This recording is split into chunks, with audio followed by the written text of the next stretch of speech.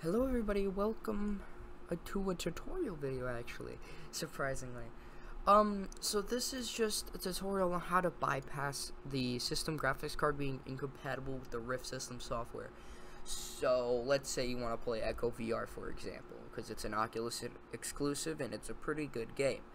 So once you got that all set up, once you got like Oculus Link or your Rift requirements stuff, once you got Echo VR downloaded, what you're gonna do is you're wanted to go to the files, your Windows C drive, program files, Oculus, software, ready at Dawn Echo Arena, bin, Windows 10, and then click echovr.exe.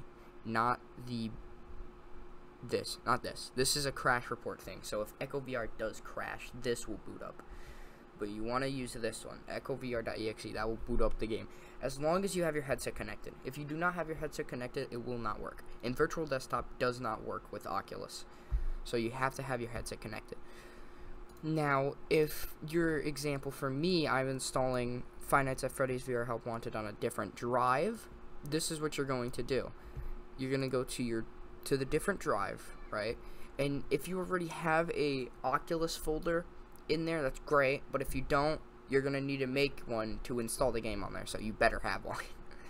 But once you do, click that and then go to software, and it should be here if it's done downloading. If it's not done downloading, it will be in downloads right here.